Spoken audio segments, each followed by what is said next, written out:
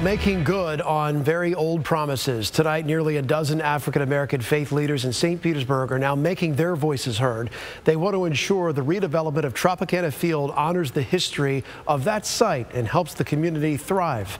ABC Action News reporter Sarah Hollenbeck tonight with this story.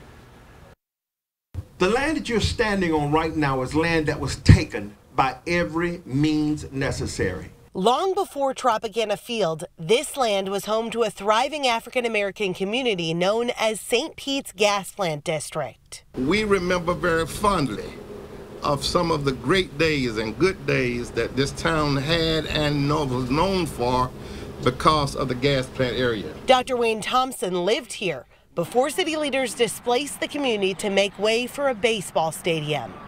Now, these faith leaders want the city to make good on old promises, choosing a developer for the 86 acres around Tropicana Field that will prioritize affordable housing, promote black businesses, and honor the land's history. If something is not done, there will be a total eradication of both the present and the history of African Americans in this very spot. The faith leaders are now endorsing Sugar Hill's proposal from JMA Construction based out of California, saying it's the best option, providing opportunity and equity for all, with twice as many affordable units on the Trop site. We believe this is best, not only for our city, but for our people. It's a different developer than the one outgoing Mayor Rick Kreisman chose as his top pick, Midtown Development.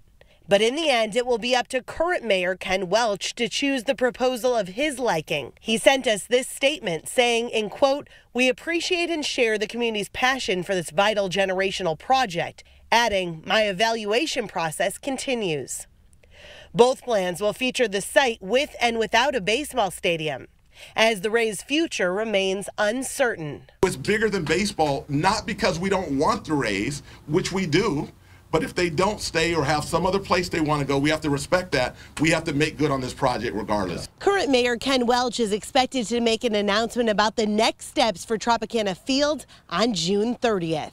Reporting in St. Pete, I'm Sarah Hollenbeck, ABC Action News.